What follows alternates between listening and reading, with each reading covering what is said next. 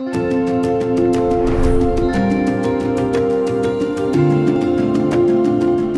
2003-2004 was the first time I'd heard of F1 in schools. So for me, it was something that I could see that could easily impassion a teacher, but also get students really hooked.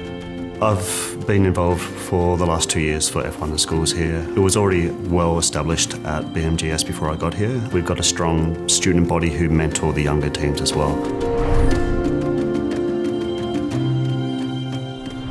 I love seeing the true potential that it pulls out of kids. I don't think they even know at that point in time what capacity they've got. I know it's definitely pushed me as a teacher away from perhaps saying no, I won't do that. That's a bit too tricky, I won't go down that path.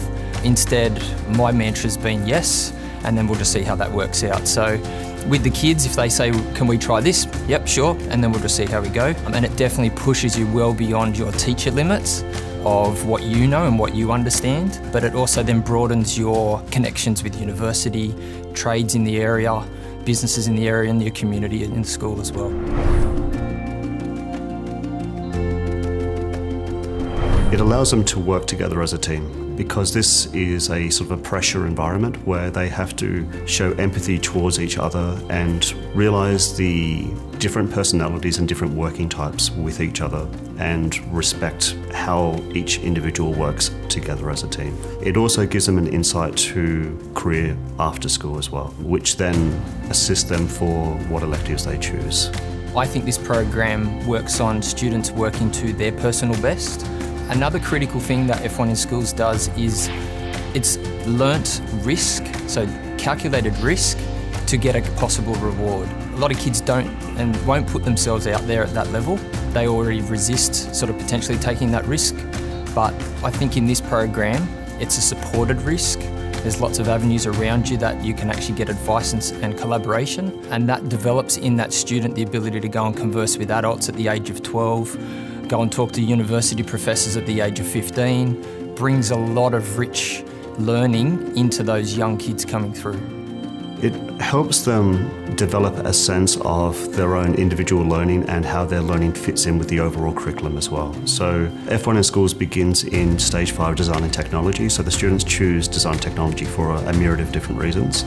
And this sort of crystallises their own interests in a specific area of design and technology.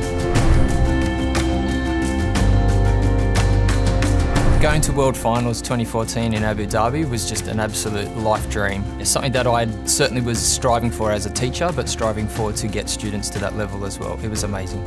I took a group over to Abu Dhabi, which was 8 students, their extended family, so we're about a group of nearly 50. But the pure experience of being in Ferrari World, that was my first ever time going to an F1 race, but then get the opportunity of meeting Daniel Ricciardo. To me, that's just, it's immeasurable, it's priceless. But even the kids that I took from this school, I know that taking them over to Abu Dhabi culturally, exposing them to something that they were very, very sheltered around, it certainly opened their eyes to another culture. Just had wonderful times meeting different teams. We got on so well with different teams here in Australia as well, so made some really good relationships there. But it's what the lifelong relationships that have been developed, and what F1 Schools has done for those kids that have been through this program is amazing.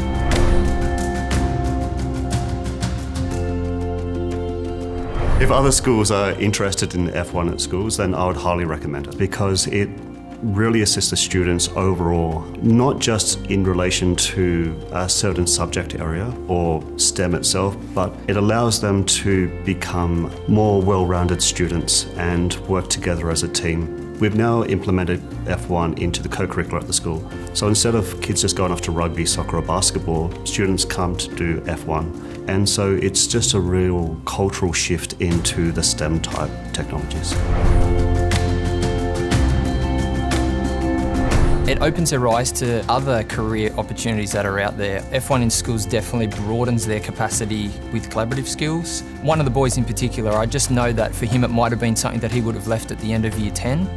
And to see him finish in year 12, be one of the members that went over to the world team in 2014, and where he is now today, this program has definitely had a massive impact on his career.